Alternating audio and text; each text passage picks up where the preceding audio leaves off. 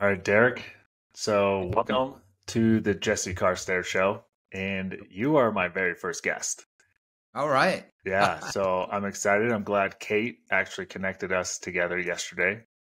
Yes. Um, and we really connected over me discussing the post I made about overweight pastors. But Yes.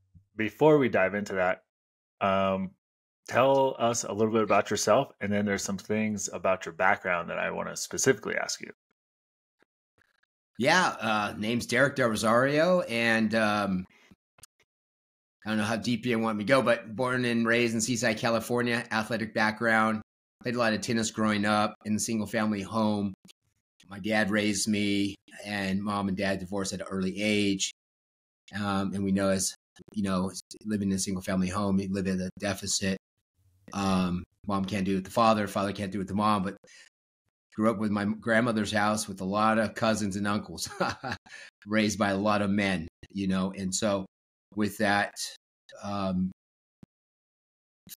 gang infested areas where I grew up in, third grade, my dad introduced me to the game of tennis, and that kind of set the path for me to have someone believe in me, I guess, and really the talents, and didn't really know I had talents, and didn't wanted to just hang around my father. It was just one of those things. I just wanted to be around him, and he'd get off at work, and I'd go hang out and hit a few balls. And then that summer, I played like all summer, and started being pretty good at that. Was ranked throughout the juniors, allowed me to play Division I tennis at San Jose State. Went on to play a little bit on the pro circuit, and got injured when I was 25. Came back to Monterey, started teaching tennis on the Monterey Peninsula, Pebble Beach. Got burned out from tennis and said, I'm going to go try something new. I'm going to Vegas. And that was in 1998. My girlfriend at the time, who's my wife today, she says, well, go ahead and try it. Go do that. And let me know how that goes in about 6 months. And so I was on the quest. Went to Vegas probably a month before that. So went out there and just kind of wanted to gain riches and money, and that just kind of led into some destruction of lifestyle, of stuff that I didn't have and I finally had. And God took that away from me, and then really found my passion in 2008 when the real estate bubble busted. And we lost a lot of real estate, and foreclosure and homes and bankruptcy and all this stuff came about. And it was just sitting in an office like this and had time on my hands. And God just said, I want you to share your story. And basically, this is kind of the cliff notes of that, but this is what he wanted me to share. And I had no clue how that was going to pay bills. And I was on a quest, and I knew that he wanted to use fitness and faith as his calling in this next season of life. And this rededication of my life and my faith to him. It was going to be not about the good old dollar. It was going to be about the calling that he had on my life, and proclaiming his name in all that I say and do, and not getting stirred up about the critics. And so that's been really the key since 2013. Our vision has stayed the same, transforming lives inside and out all around the world. We've had critics, in the CrossFit world, in the community when we were CrossFit. We had a big community, like 50 gyms here in Vegas, and there's rarely none now, but they're like, oh, this faith-based thing will never last. And so we're just here, just pedaling it along, and just really caring about people, not they come in for the physical transformation, but it's more than that, the spiritual transformation that they see over time. We've had baptisms in our gym with big water troughs, horse troughs in our gym. Cool. We've had, it's incredible, salvation. I mean, it's not just a place where, hey, we're just a Christian gym. We really pour in, and we have all denominations, all different walks of life, and people come in and they know what we're about. And little by little, the community and the people, and then they see that it's more than just the physical transformation.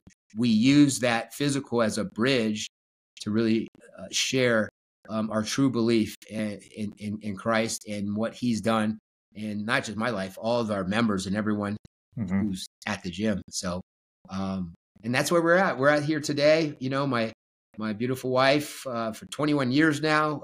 We have 3 kids. I have 4 grandkids now. 1, 2, 3, 4 grandkids now. Yeah, and so counting. It's amazing journey. Amazing journey. God's just starting. It feels like I'm just starting, even 10 years in our brick and mortar, and now we're just kind of branching out. Our the the calling is now the uncommon human, and that's just reaching people, not to be common, not to be just set in the same ways that the world wants us to kind of blend into, but be set apart. And so that's what the uncommon human is about. Not going with the flow, going up the stream, and performing the common uncommonly well. And that's really dear to my heart. On the fitness side, the faith side, I just feel that a lot of times we have this imbalance in life. Faith, we may be just very strong, but there's an imbalance on the fitness side. Someone's really fit, they may be struggling on the faith side. And so how do we bring those together? It's a ongoing chore, right? It doesn't happen overnight, and you never really arrive. I always say, the journey is much sweeter than the arrival. I guess, it's a journey, right? Like you never arrive. I remember my coach growing up would say, don't read your own press clippings, your trophies back, read your news articles, because that's just set you up for pride, and that's the big old fall, because you think you're something and you're not, so that humility piece, we have 4 core values. Sorry, getting off topic, but 4 core values of humility. Then there's mobility, and then there's endurance and love. And those 4 things we hold our hat on. It's very humble doing the things inside just fitness itself. It's very humble sharing your faith and being to proclaim it loud to others and be able to be not ashamed of it. And that's a humility piece. And then being mobile, mobility equals strength. I truly believe in our fitness life.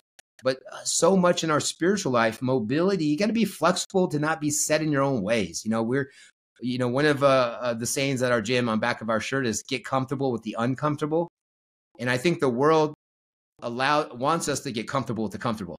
Yeah. They try to keep us in this little bubble, right? And so endurance is the next one. We run the race with endurance. It's different. A marathon runner works out different than a sprinter, right? There's a different way of training, and life is a marathon. And if you don't, know how to handle the 5K, the 13 miler, the bonk at mile 20, and how to refill as you're going through this, you're just going to, kind of crash and burn. And that doesn't, you don't just run a marathon and just go jump into one, if you have to train for it. And I feel our life is a training session. We're in training all the time, learning how to get to that finish line and finish well.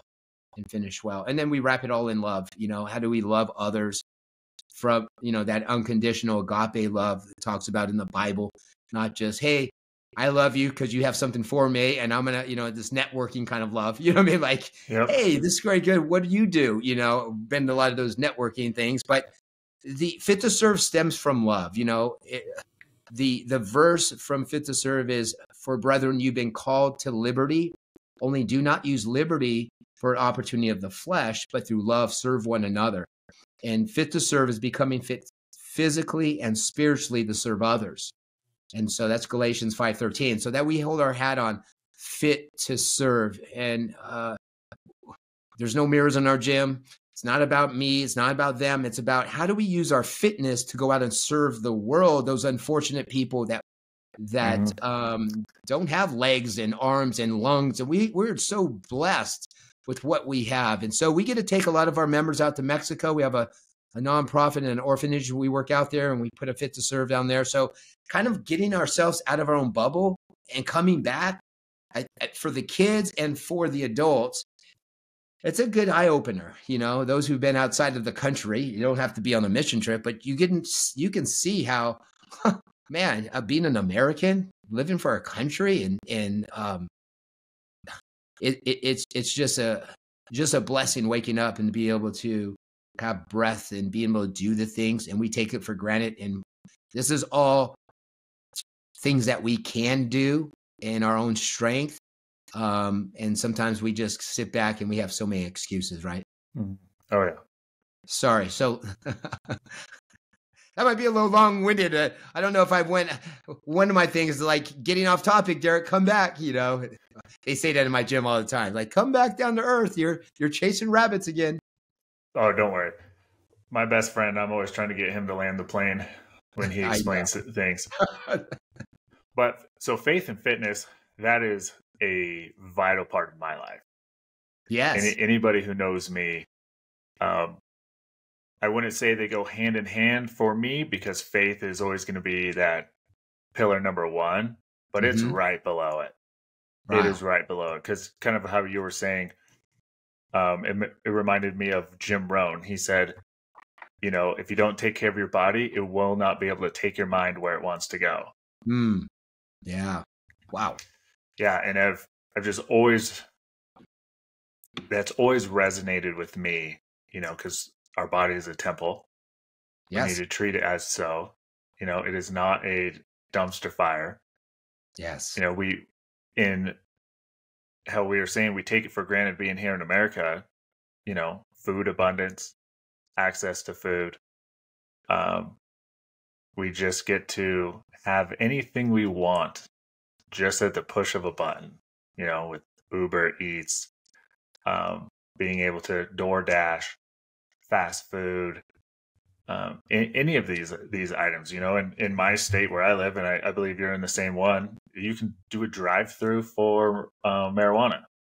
Not saying that's good or bad, but we just have everything is just at our fingertips here in the United States. And it kind of, how you were saying, you go to other countries, you see how some of these people live when you're doing missions. It makes it really hard for me personally to have empathy for people in the United States who complain about their lives. Yeah. Because I'm like, you know, we live in the greatest country that God's green earth has ever seen. And we take it for granted. And people will say, well, it's all relative. And it's like, well, it's not all relative when someone in the third world country can drink water that can poison them and they die. Yeah. It's not all relative when you live in a third world country where children as young as 8 years old are literally forced into the military to commit murder on other villages. All those things aren't all relative. That's right. But I mean, I'm kind of going a little bit off topic, but all those things kind of resonate with me when you bring up how we just take it for granted here in the United States. And it's kind of probably one of the reasons why I've been doing this podcast, is to spread light to other people. And I know I'm not the only one out there who's talking about this, but I think more of us need to talk about this. And one of the things that I want to start off talking about is how important it is to be a father, because part of your story is you were living with a single mother and you needed a father figure, so much so that you were acting out and you lit your mom's couch on fire. Is that accurate? Yes, that's right. That's right. That's right. Yeah.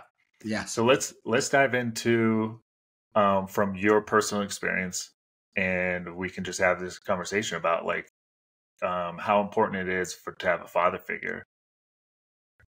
Wow. You know, I think a lot of single family homes, I think the statistics is the mom raises the kid usually.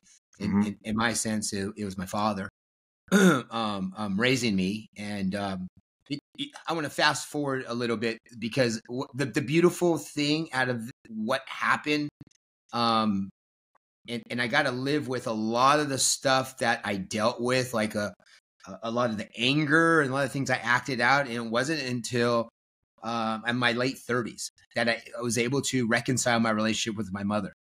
And I remember that conversation. We were at Discount Nutrition on Eastern Street here in Henderson. And we sat there, and well, before that, my wife was telling me, you're going to have this conversation with your mom. And I was prepping, and I was just like, oh my gosh, this is going to go down, because leading up to that, birthdays and just conversations were real short. I mean, to the point there, sometimes I wouldn't even answer her phone calls and letters and cards that she would send me. So this time was, we sat and we spent like 2 to 3 hours and just bawling, in this parking lot.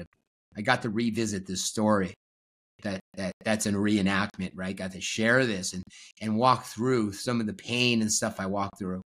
And that was like a huge weight off my back. I mean, that was huge because I know God wanted me to do that. And that was what I was dealing with all my teenage life, my young adult life, all this stuff that I was going through.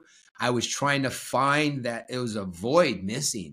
And I think we go through these voids in life and we can clutter it with other stuff, alcohol, gambling, partying. And that was my life. That's what I did to cover all this secret stuff, this pain that I was going through, masking it, right? Doing all this stuff and hiding it real good. And, but that day was a very special day because from that day on, now my mom lives here. We go to church together. She's at front row.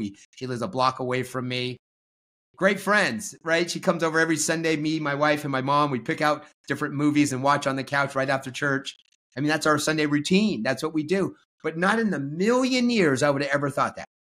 I would have never, there's no way I'm going to hang out with my mom more than 10 minutes. You know what I mean? Like on the phone, one thing, not in person. And so seeing the reconciliation, seeing how God, the forgiveness and the power of how to forgive and asking for forgiveness for those who've troubled and wronged us. It was very powerful when I had to, it's great to talk about it. But as we know, as you walk through those hard times where you have had those hard conversations, it was hard. It was very hard. And so, but it was a new chapter of me growing in who God wanted me to be. And so growing up with a father, being there and just showing up, not really doing anything special, but just being there. My dad always was there and wanted to be there for my tennis and showed up all the time. And I think a lot of times fathers just aren't there. Kids are looking around the corner for them to come to their baseball game, their soccer game, and look, empty promises. I'll be there, and they're not there. Mm-hmm. And I think that was the huge part of the belief in me, that someone believed in me, that here's a little kid that plays in this rinky-dink tennis court across the street from the projects, you know what I mean, that I walk through every day to get to my courts, and someone believed in me. And so having a father figure growing up and then other men as well was huge. And that's why we have such a passion for, our mentoring program that kind of stemmed from the mess that I went through. God turned into a message. I believe he turns all of our messes into a message if we're able to be transparent and vulnerable and sharing these things, because we all go through things. There's a lens that we get to see through as an adult. And a lot of times we see through it from the things we've went through as a kid. Yeah. We see different things. You grew up and seen different things. I seen different. Sometimes we could tell a kid that, oh, I know what you're going through. But you really don't if you haven't went through what they've gone through. Yeah. And you can imagine, you're like, oh yeah, that's nothing. Just do this. But it's different when you walk with them. And so I think a lot of our stories, and I think this is kind of going off topic, but you and I talked to the other day, is really the stories that it doesn't have to be special to anyone else out on the internet or social media, but it's just the things that resonate with us. And it doesn't have to be the whole world needs to like us. And I've been in that boat. I've been in that boat forever. Like, they got to like me. I got to do this to please this person. But when you have the passion for one thing, like you should start putting things out about fathers and sons, and you're like, oh, well, maybe that's my niche. Maybe that's the thing I should start doing now. I'll do more of that. And then you're like, oh man, that's easy to really talk about. And I think, I get that same way. It's like you start to look at all these people are following them, but it doesn't feel comfortable. There's a reason why it doesn't feel comfortable. It's just not really not our story. And I think all of our stories are very unique and special in different ways. And we're going to be able to touch different people, you with your story, me with my story, and then the next and the next and the next. And as we can bring the stories out in other people, I think it's powerful. Yeah. It's powerful because a lot of us men, we know men, we're prideful. We hold this mask. We feel good. I'm good. Look at me. I'm working out. But even when I worked out growing up, I was hiding behind them. I can go work out with the best of them. I just hide behind more weight, more running, more because I'm just drilling down the pain of what I'm going through and I'm stuffing it down. And you know what? I got more pain. I'm going to go train harder. And so that itself, as much as an outlet, can be an idol as well in our lives, right? That can be something that takes precedence over our family, our kids, the loved ones, because we can be there, but maybe we're not there. And so I was, in the life where we came out to Vegas and we were raising our kids. So I was able to had the fortunate time to raise my wife's. She had a 5-year-old and 7-year-old, and so I've raised them since they were 5 and 7. But they were in high school, junior high, and high school when we came out to Vegas, and a lot of times I was there, but a lot of times I wasn't because I was in the scene of the real estate and partying and going out and doing all this stuff. So, I was absent a lot, spiritually and mentally. It wasn't until that call that I got and I was able to turn down that real estate offer. I think it was on the thing that you watched, the reenactment. And, it's like, oh my gosh, we're going to finally get out of debt. I got this job offer and, well, I got to pray about it. I almost got my head chopped off for doing that. Like, pray about what? There's 6 figures in this. And so that was like a big pivotal piece and start to find who I was. And so, yeah, with our kids growing up, we had lots of great times, lots of vacations, lots of time to hang out. But, I looked at my grown up, me raising the kids where it's more of a friend type. I was hanging out and I was not doing all the things that I should do, but I was there in the home. But there was a lot of things as I looking back, I should have definitely done different. Yeah. And now being a grandfather, I get to hang out with our grandkids and we do a lot of stuff together. And so I get it all right. But I think, excuse me, I think we get chances and times to work through these things, and like you said, you see things one way as a kid. Now, how do you treat your kids? You want to do better, right? You want to treat them better. I would be, because we had lots of money at that time, I would lavish them with stuff, buying them cars, buying them the best of this. And we know that doesn't last, right? Yeah. Like that wasn't, looking back, like, oh my gosh, it was great at the time because you want to give the kids the best stuff, but I was giving it with just buying stuff. There weren't value of, here, let's learn this lesson. Let's go on this trip together and father and son, father and daughter, it was more of that. And so. Do you think there was an aspect of maybe guilt when you're giving them these things? Because you said that you weren't always there, like physically, maybe mentally you weren't there because you were doing the partying and you were chasing the real estate money. Mm-hmm. Could that have been subconscious even if it wasn't something conscious? Absolutely. Yeah. Definitely. Oh yeah. My wife, we joke about it now, but it was kind of sad because I'd go out, I'd hang out partying with the guys and come back home and bring a Louis Vuitton bag to my wife. Like, get out of jail free card. Yep. Yeah. So she had plenty of those, you know what I mean? So like, so it was one of those things. And she even went to a point of bringing them back. And the person at Louis Vuitton goes, "What are you doing?" You know what I mean? We joke. And she would tell him, "No, he's not going to win me back with a purse," and the girl's going, "No," the sales lady's going, "Are you kidding me?" Right. So anyways, I was all over the place. Like, no, that's not, it's not right. But I didn't get it then. Right. It was, this is how I was raised. I don't blame my upbringing, but when my dad divorced, my uncle and two other uncles, and my dad, we all lived in one home under my grandmother's roof, and they were all single too and divorced. So they were all about going out and hanging out and partying as well in their own ways in the 70s. You know what I mean? Like the disco times, right? We would spin around in my grandma's living room, and they would try their dance moves out before they go out at night. I mean, so this was engraved about women and partying, and kind of as a child, as I look back, I can kind of see the steps. It makes sense. Yeah. It makes sense. Totally. Right. And it was a cool thing, I guess, back then. I was still is a cool thing to the world. Right. Yeah. Yeah.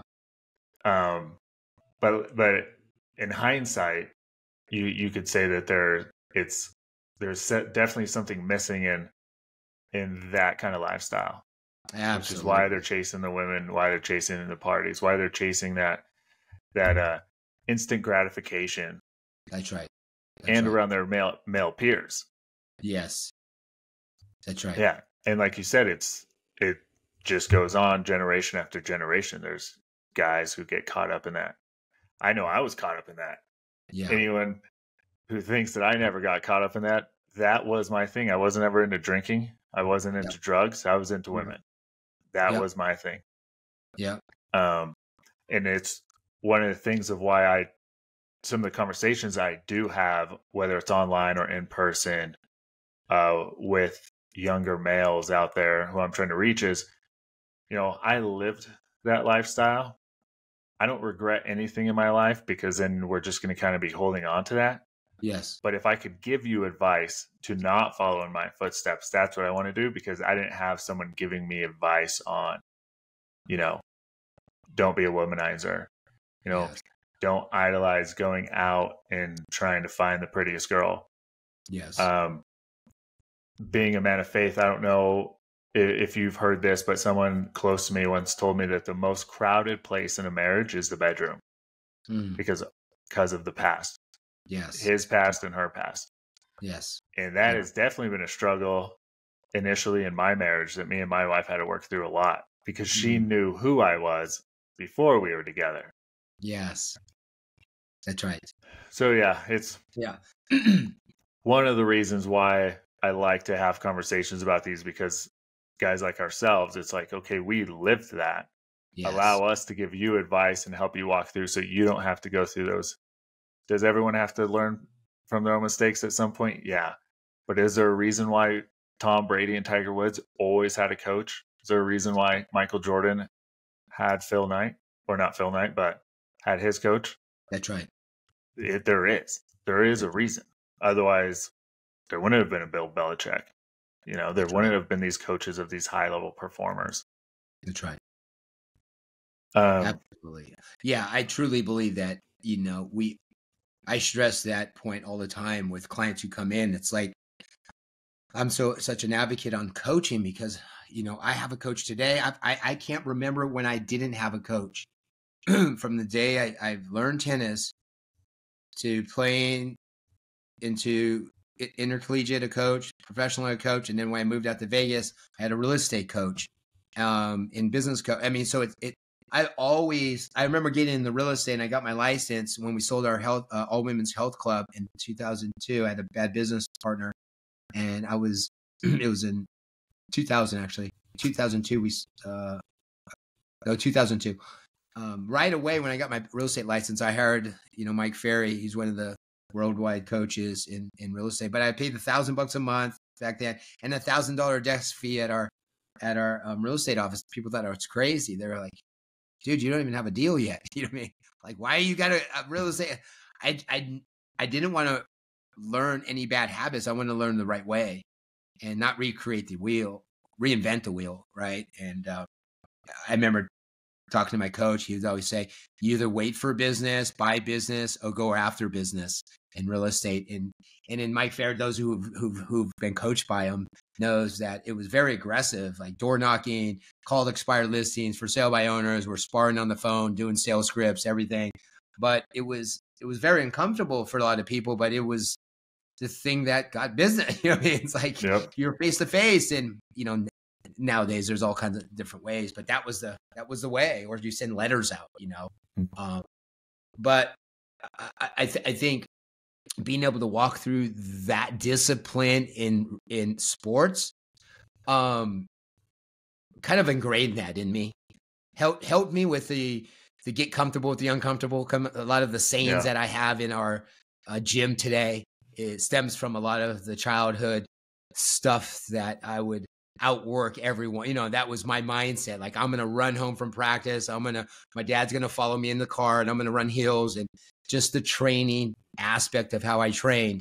I think it carries over so much, with the perseverance in what we do, playing a sport or being competitive in something, right? You have some kind of discipline, that you have a program, a plan every day. Wake up at this time, go to bed at this time, eat this, go drill, skills, play. You have to organize these things. And I think, a lot of times people go, well, how do you do these things? And then what you as an athlete, you go, well, you've kind of been doing it your whole life. There's not really, it seems like in nature, it's like, and then you forget, like, some people didn't have an opportunity to do that. So when I look back, I go, when I got to Mike Ferry, I was able to, this is when it really hit me that I was able to break out of the piece where I had all the weight of holding the resistance with my mother. Was I had to write down 10 things that I was grateful for in my childhood. And I wrote down, probably, I couldn't stop at about 300. And it's just going on and on and on. All these things is why I am today, because this happened, all these things that looked bad on surface, but I was so thankful that I got the opportunity to walk through it. And that's really where that video testimonial 8 years ago that was made. That's where a teacher came to me and go, hey, you got to share this with our school. You got to share this with this other kid's parent. Hey, let me help you make a video. And then someone believe in you. And again, it was just like, it breeded just more energy and excitement. I'm like, really? Someone wants to hear that? I'm ashamed even telling that. And it allowed me to be thankful of what I went through. So that visual for me of walking through that story, it's always a reminder. And God always tells me, you look at your side view mirrors at just a glance. And sometimes you want to just glance at them. You don't stare at them, because you stare at them, you're going to crash. Always want to keep your eyes on the big windshields right in front of you. But it's good to glance back to see some of the things you've come through, because it gives you fire and faith to move on. Yeah, and I totally agree that you should be thankful that you went through those things, because we live in a world today where we don't want to go through adversity. We want to avoid all trauma, when a couple 1,000 years ago, trauma was just another day. Yes. Adversity is what our great-grandparents went through and our great-great-grandparents went through. Adversity is how this country was founded. Adversity was what Jesus and all his disciples went through, being persecuted. Yes. So if we're not willing to go through adversity, how are we supposed to grow in any way?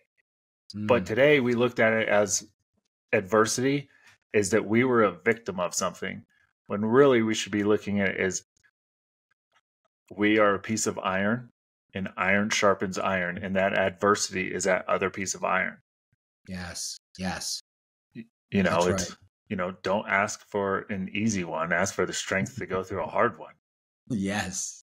We have in our gym, our first gym here in Vegas, on the wall, it said, adversity causes some to break and others to break records. And it had a 12-play. You remember the record player, the 12-play record player?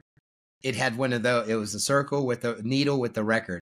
And it said, adversity causes some to break and others to break records. And because some look at adversity and go, thank you, God, for giving me this adversity, because I know that you chose me because I'm strong enough to make it through this. And some just crawl under a rock and go, oh no, poor me. This is hard. This is no way. And they don't get to experience that character building from the adversity, because every time we just look back, we're still alive. How many adversity stories does Jesse have in his life? So many, right? Like if you just go and lean on all those, like, oh my gosh. And the ones that you go, I don't even know how I'd ever make it out of this one, right? We've said that plenty of times. If it's financial, if it's relational, Yep. how am I going to Yep. get out of this one? Oh my gosh, if I can just, and then we get out of it. And then 5 years later, we kind of forget of how God got us through that one. We're like, oh my gosh, we're not even grateful for the one he got us through. We're like, oh yeah, that happens all the time. And then this other big one is like, you could go to jail or something, and then he saves you from that. Yeah. He saves you from not getting arrested, not getting a DUI.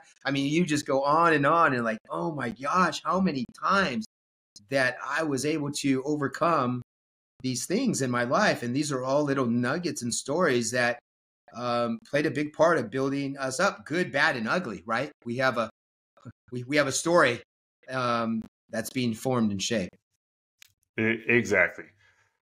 I think culturally we need to be willing to embrace those things, because it's the opposite. We want to protect ourselves and stay away from the adversity, the trauma, anything negative in our lives. And I think as parents will just go from the age of 37, which is how old I am, and down. We want to protect our children as best as possible, when it's actually working against us from a societal standpoint. It's working against them as they're aging, getting into school, college, out into the workplace, because it's like, what am I doing without my protector? It's like, Yes. I don't know what ethnicity you are, but I'm sure it's from somewhere in Central or South America, based off Part the Filipino, Del Rosa. American. Part Filipino. Filipino, okay. Yeah. Filipino. Yeah. So my mom's whole side's from Mexico.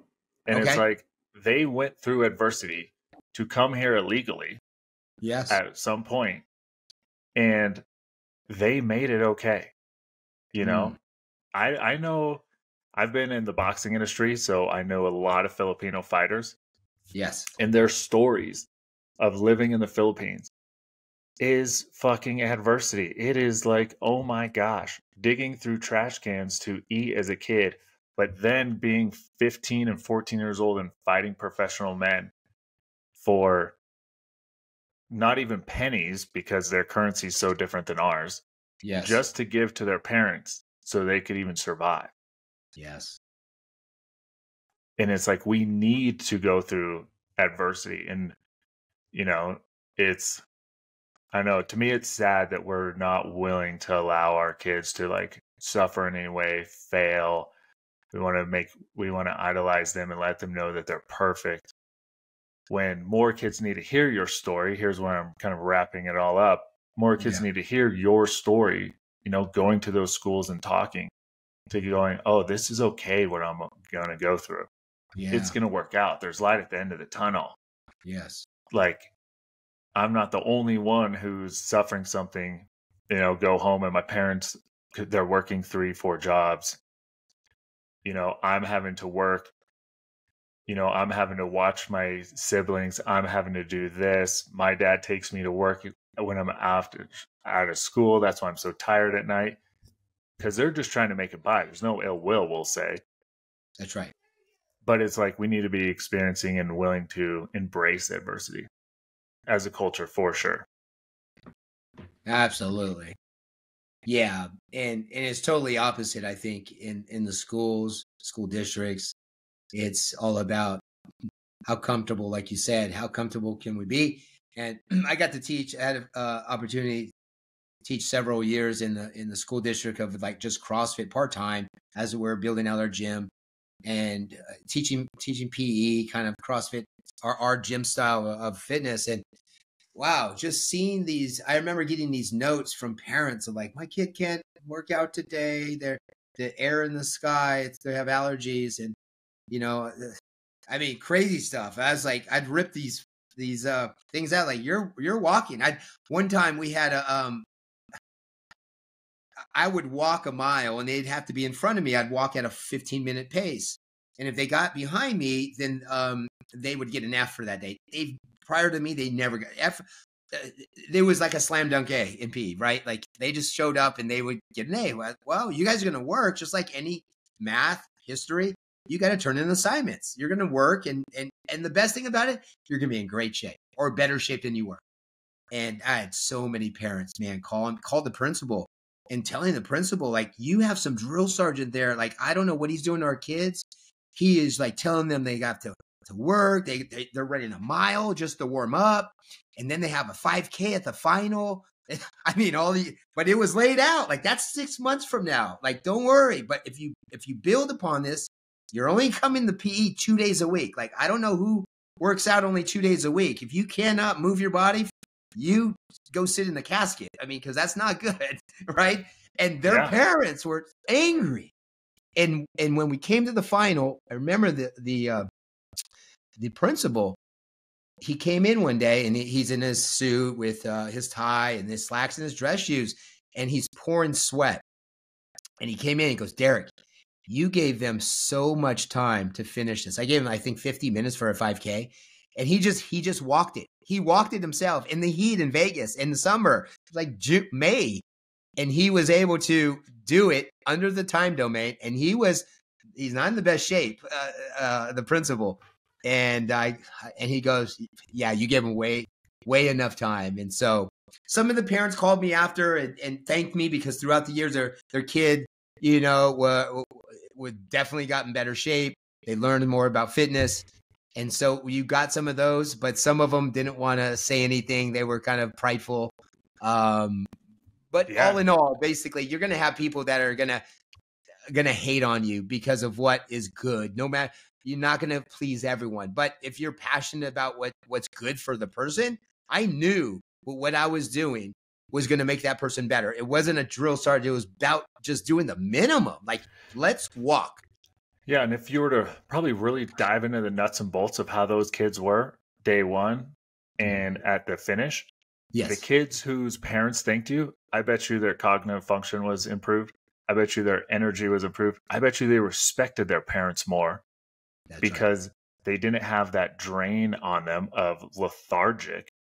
I bet you there's a handful of benefits that those kids saw and their parents saw in them.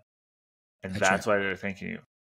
Yes. And a few of the kids, or a handful of kids, would bring different foods to school, because they'd always see me after that, open my meals and my Tupperwares, and I'd have all my meals planned out, and then I'd go in the fridge and what are you eating, Coach Derek? And they would see my chicken, brown rice, vegetables, or whatever. And so they would start to, how do you make that one? And they would have different meals.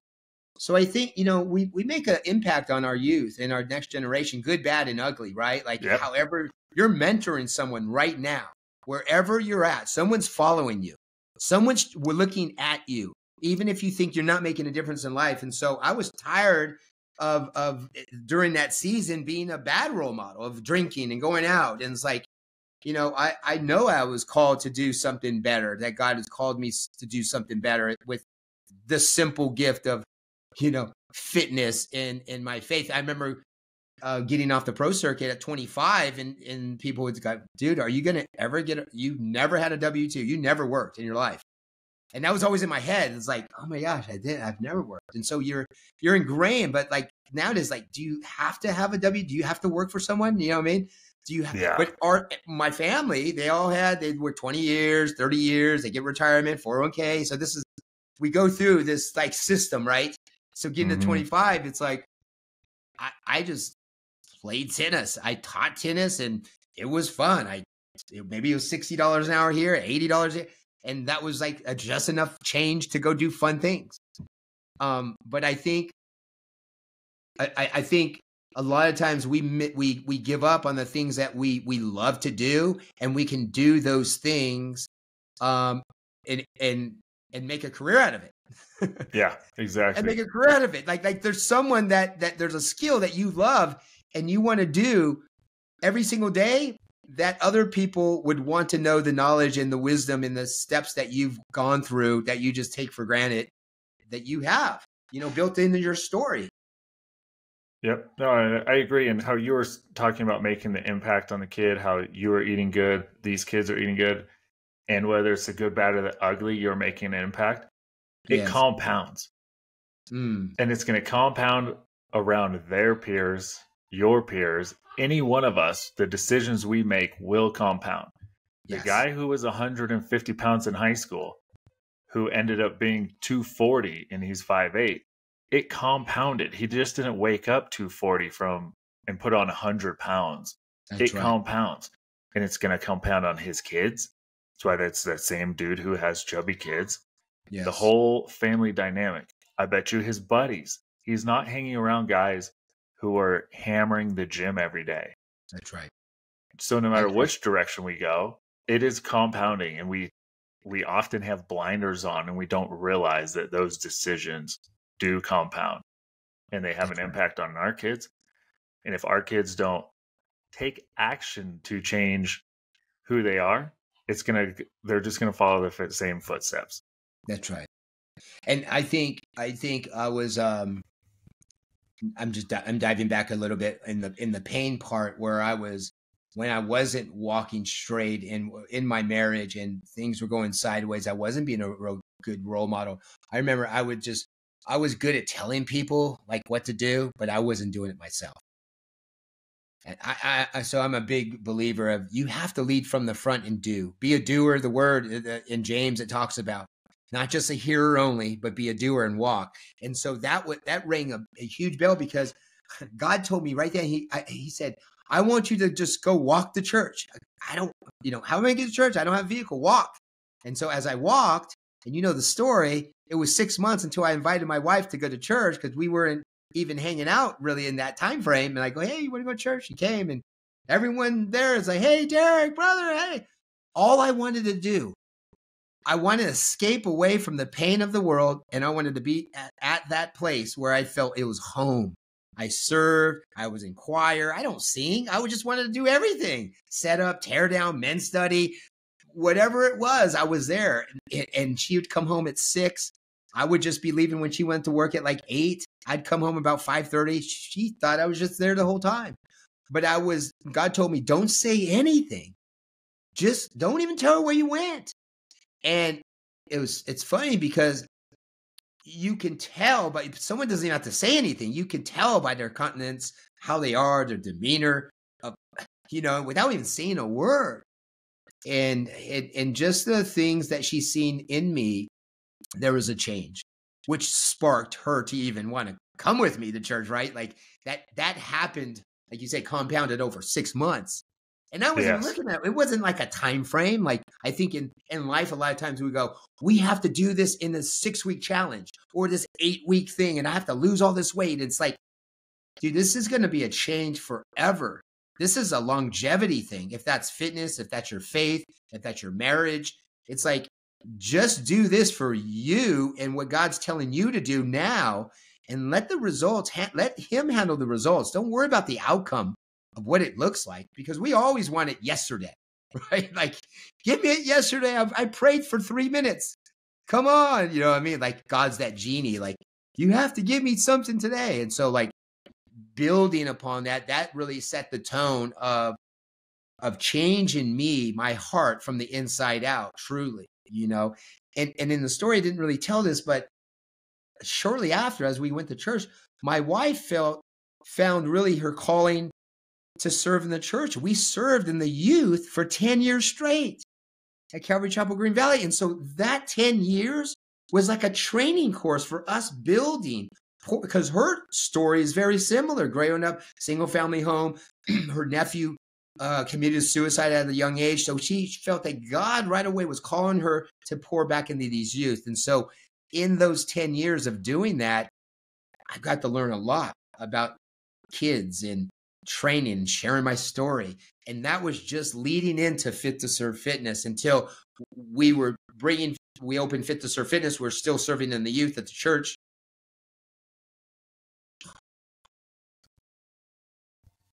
You there? Yep. I think something went off. Oh, no, you're good. Oh, okay. That was that.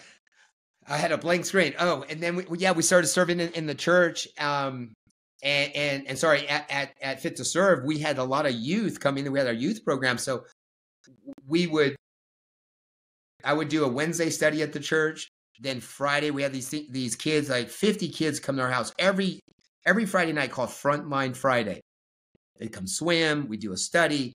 And then Sunday, I'd set up another study. So I was like doing that plus full time in the gym and running our teens and kids program. And then it came to a point where it was like, I didn't want to leave that part, but our pastor said, God's calling you into this new season. And it was like, you can't reach everyone, but where you almost like you built into now growing into the next stage. And then that's when we went full time of, okay, I'm going to go into Fit to Serve and kind of go full time in there. I felt in my spirit, it was like, oh man, am I leaving these kids? We had so much fun. You build this bond with them over the time. So that was, only God to be able to see that miracle happen in my marriage. And for her, my wife, to be able for us to serve in the capacity that we got to see so many areas of life and travel and the miracle, right? Like it's amazing. So I'd never discount the time that was taken away, where God restored it with so much more. Yeah, and you were pointing out that you had to lead by example and not just say, because it's like Yes. anyone can give someone advice, but it That's doesn't right. mean that they're doing it.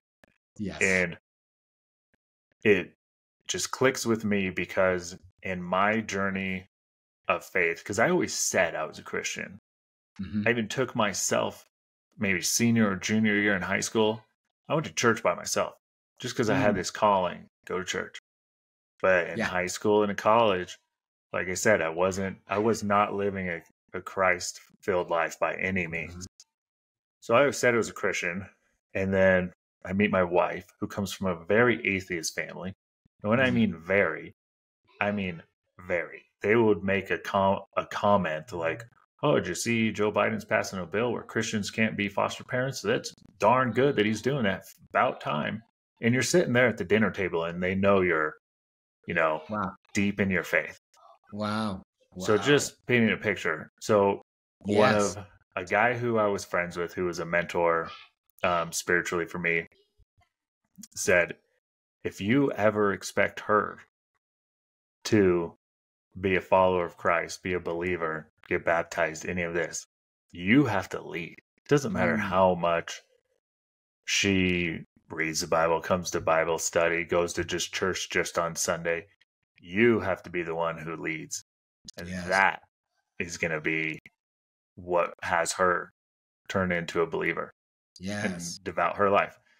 And it is, I think that is true, because I even tell people, like, all your wife's problems are caused by you, the husband, but also can be solved by you, the husband. Other Yes. than maybe her and Becky are having an argument. I'm Yes. not talking about those little things that are just, grains of sand. I'm talking about she has a problem. Mhm. It's your fault. You're the solution. And now my wife, if you were to ask her today with a gun to her head and said, "Are you a believer?" I think she would just say yes. Yes. But she has gone from the most skeptical person to it Wow. being her going, are we even going to do this because you're a believer and I'm not? To where me Wow. going like, yeah. Yes. And then to her, she will put on faith-based music all by herself. I've never put Wow. on faith-based music. It's just That's not awesome. something I listen to. I don't really listen to music. She puts that on. She puts my kids into, we homeschool them. Mm. They're in Christian-based homeschool programs Wow. because of her. Like the people she starts following on social media are all faith-based people, and it's like, if I wasn't leading by example, that would probably still be a huge thorn in our marriage. Amen. And she used to even say she didn't care if we got married. And I was Wow. like, no, no, no. We have to get married before Yeah. God and our community. Yeah. So we Yes. didn't legally get married, Good. but I've never taken this off since we've got married, this ring, Yes. for people just listening. But I know for a fact that the day that we did get married before God and then second our community, my life drastically changed. People Wow. around me, from when I got baptized and then married, they could see that I had changed as a person, and then I've seen how she has changed. Wow. Wow. And when you're in marriage, you're supposed to be yoked. Yes. So you are moving through life together, And that is one of the things that we've hyper focused on. Wow. Yeah. That's so cool. That's awesome. That's awesome. So, yeah, by you leading, what a great, and not by words of saying, but she sees you taking action in your faith over the years, right? That plays a huge part. Yeah. And the things that I talk about on social media, I'm not out there giving advice, trying to blow smoke up people's skirts, Yes. My wife, I tell her, because I'm a brutally honest person. I am. And my wife often says, I need a shirt or a hat that says, sorry for my husband. You might not understand it, but he is who he is. He is true to himself. So I push her so often to, I need you to be brutally honest with me. Yes. It's like, if you feel like I'm talking about something online that I shouldn't be talking about, like, you need to be the first one to come smack me and go, what the hell are you doing? Yes. You are a hypocrite. Yes. Yes. Yes. Yeah. That's why I don't tell anyone how to make hundreds of millions of dollars, because I have not done that. I'm not that kind of online person. Yes, that's right. That's right. But yeah, so I often rely on her to call me out. That's and then right. also, prayer about, is this something I can talk about, or is this something I'm doing? So therefore, yeah, I should be sharing this. Yes. Yes. No, that's awesome. That's so good. Yeah, my wife is kind of like you, really brutally honest. It's like we'll tell like we got her a shirt. It was in the CrossFit games. In the games in CrossFit, if you have two movements together, it's called a couplet. Triplet is 3 workouts, and then we have 4 pieces together. It's called a chipper, right?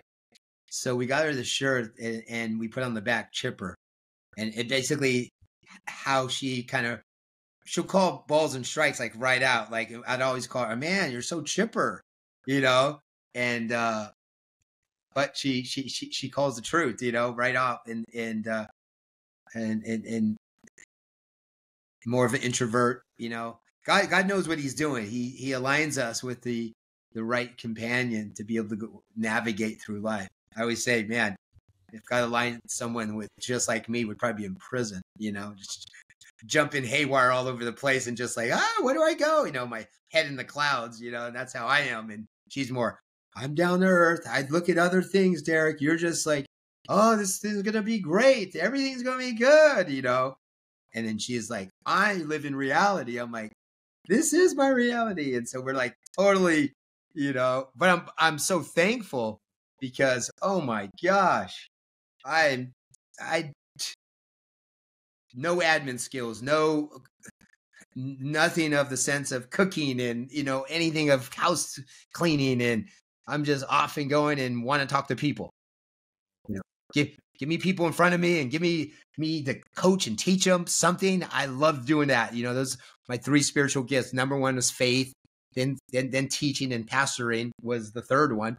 And I never understood faith. I was like, I asked my pastor when I took the faith spiritual test, and it's like, no, you want that. And then when I looked back in my story, it made sense because even the bad things, even burning my mom's couch, that was like an act of faith of like getting out of there, right? Like a lot of kids told me, they're like, dude, when are you scared of getting arrested and going to jail or juvie? Or like, never even think of, I never when I look at all these chapters, like me moving to Vegas, I had $200 in a broken Grand Am, went over the hill and stayed in the parking lot when I got, that didn't show that in the story, but how I stayed in the cars of growing up and playing tennis.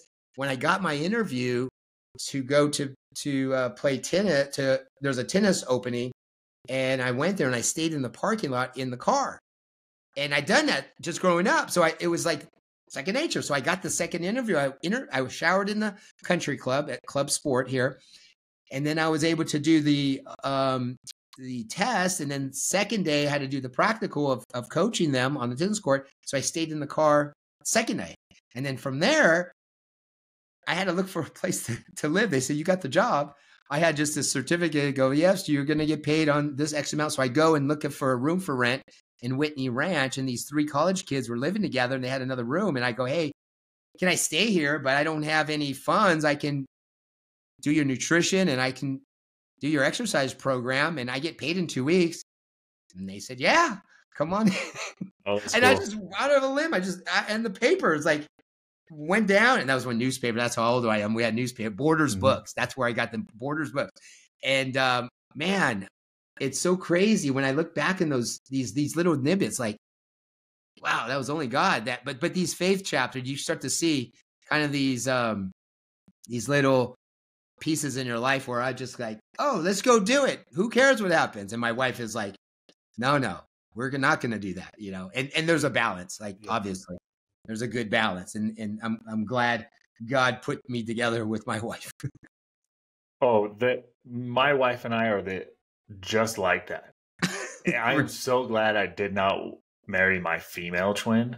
Oh my gosh.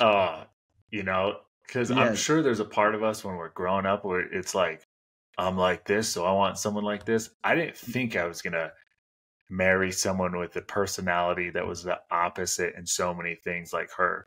So like the house could be on fire and she's freaking out. And I'm just like, but we're just going to do this. It's fine. And she's like, no, our house is burning.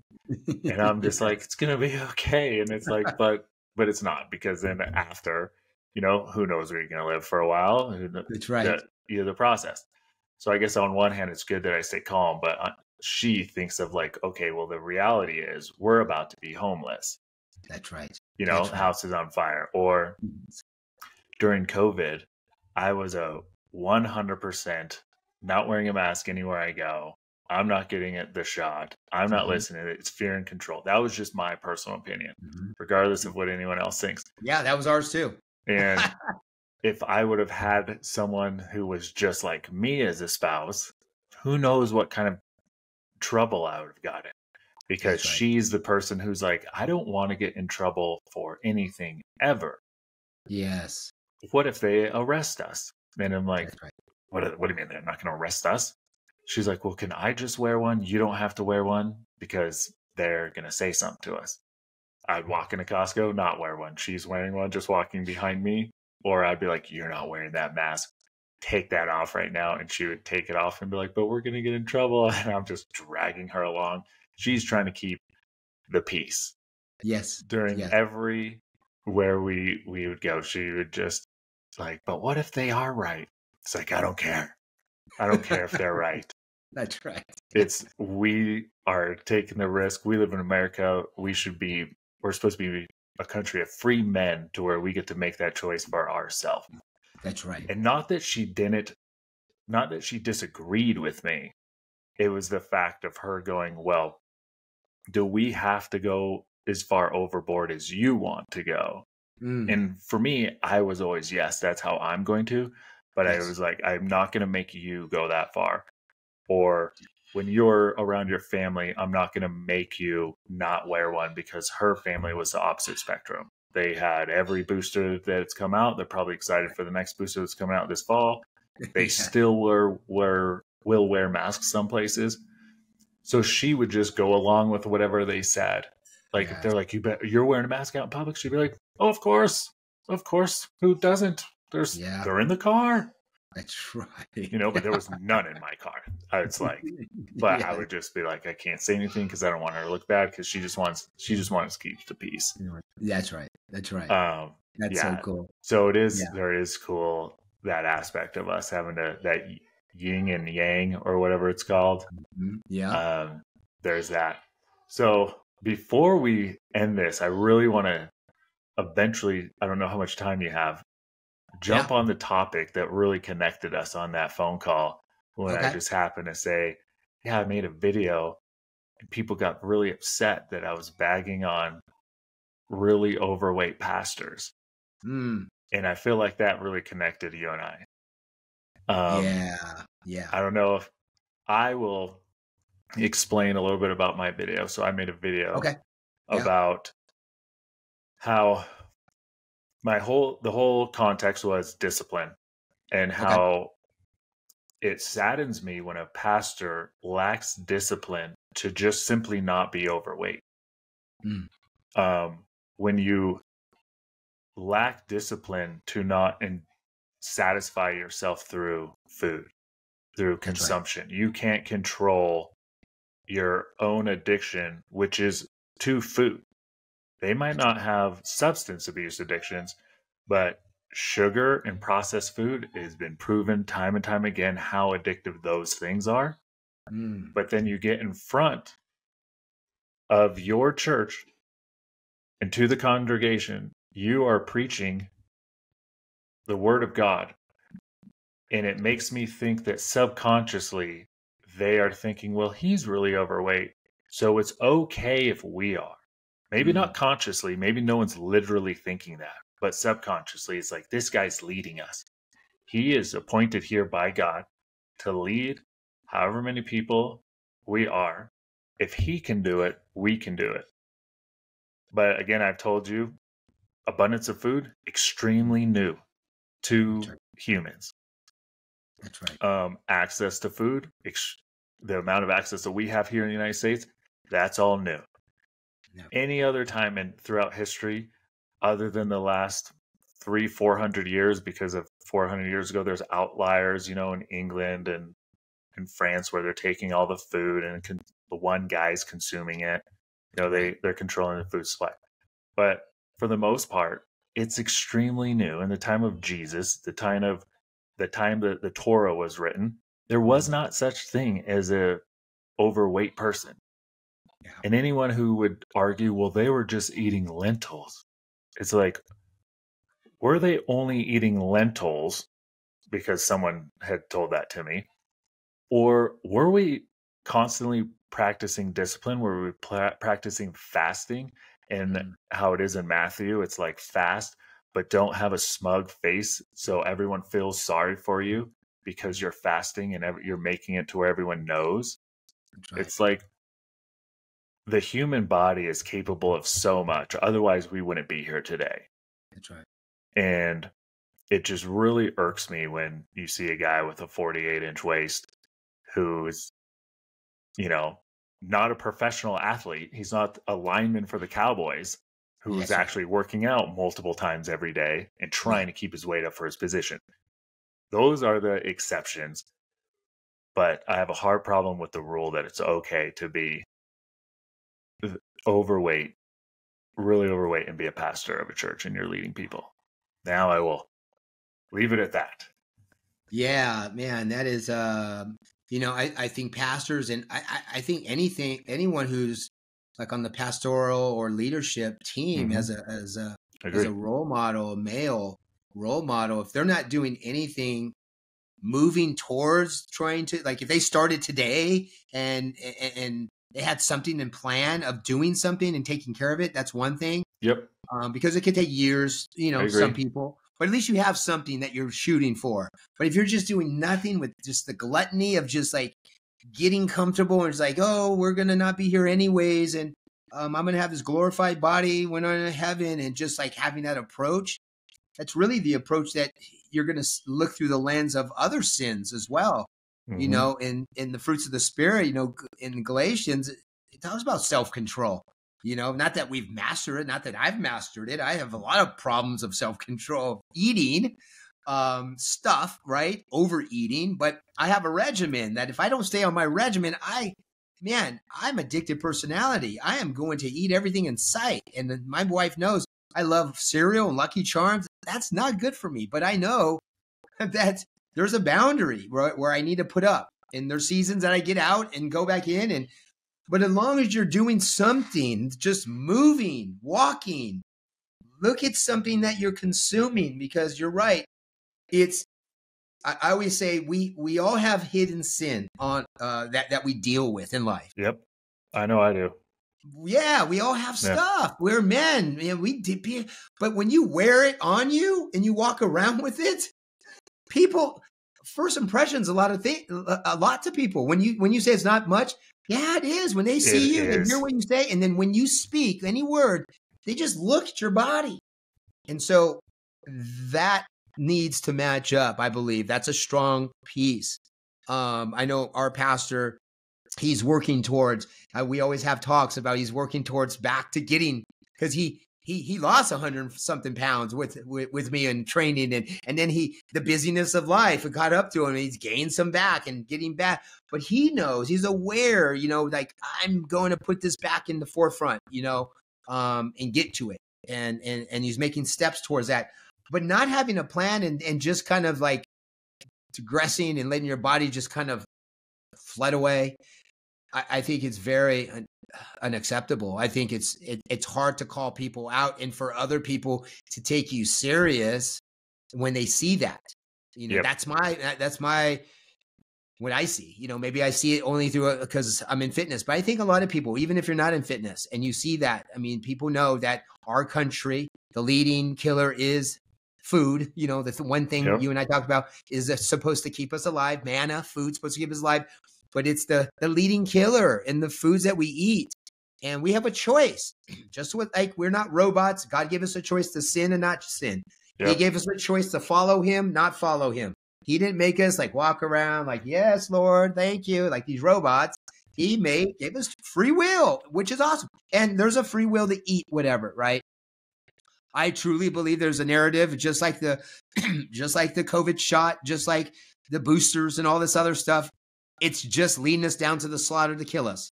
They know what they're doing. They've been doing it for decades. This isn't a new thing. They've been doing this for decades and killing us, but it's slowly killing us away. And we're believing this narrative. We're believing in it, and it tastes so good. Just the new donut shop that came out is just another way. You know what I mean? They mask it with a different cover. It's the same thing, just like sin is. It's this, we all sin. One sin's not greater than the other. We just have a different wrapper on the sin, right? Yeah. If it's pornography, if it's stealing, if it's sin. Yeah. It's gluttony. If it's donuts, if it's hamburgers, if it's eating tons of bread. Yep. We just have to have boundaries. I believe we have to have boundaries, know what's inbounds and out of bounds. And then just the lack of movement, right? Like we have to have some kind of movement. If that's walking in the morning, if that's walking with your spouse, but some kind of attempt to move your body, right? In the Bible, they were walking marathons daily, right? Yes. 20 miles, 50 miles. I'm like, what? Our bodies are amazing machines. They can do that. And then they can recover, and but our country has put us into this, like I said, get comfortable with the comfortable instead of get comfortable with the uncomfortable. Mm-hmm. They want us to get comfortable with the comfortable and say, you're great. Stay here. We'll give you money from the government. Just slash this card and you can have food come to your door and you get to retire and you have an AARP card. I mean, all these comfort things. You go, wow, I can't wait to get to retirement. And what happens to those people who get to retirement? They die within years because they stop moving. Everyone, right? Yep. Something that I love is that we are just living in quiet desperation. Oh, not you and I, but as a country, the general populace, even people at church who, and I'm sure you would agree, I love every human. I love every person, but it doesn't mean that I have to agree or accept their lifestyle. I love you.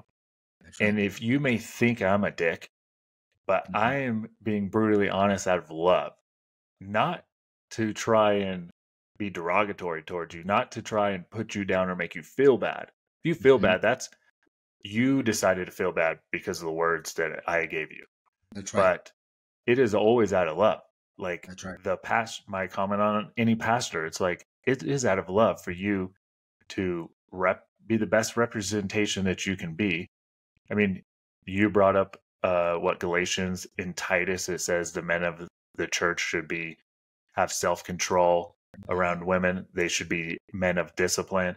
There are so many parts of the Bible where we can look and find that being repeated over and over, how we should take care of our bodies. Yes. So it's not like we need to nitpick one or two verses. It is in there multiple times. We only get one body, and anyone who says it's worldly, it's not worldly. That's right. You could say it's historically how it has been.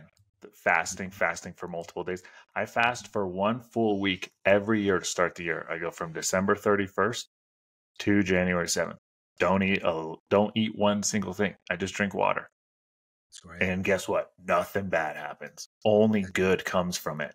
You know how humbling it is to fast and then pray? That's right. Yeah, absolutely. It's like every overweight pastor out there, I just challenge you, just don't eat for a week. Just pray. And think about how you can lead others by example. That's right.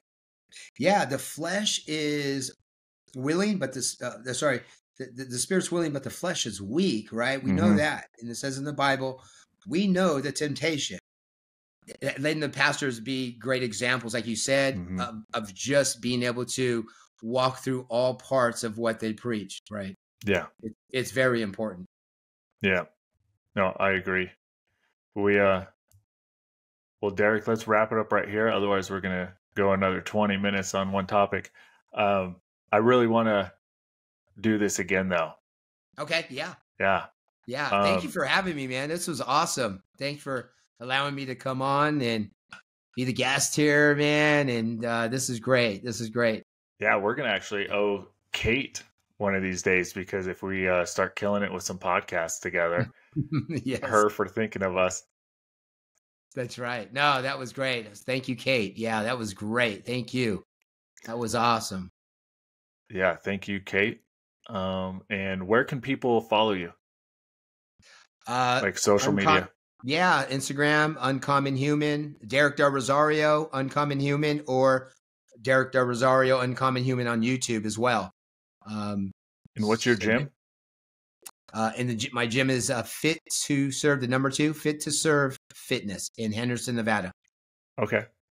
Well, perfect.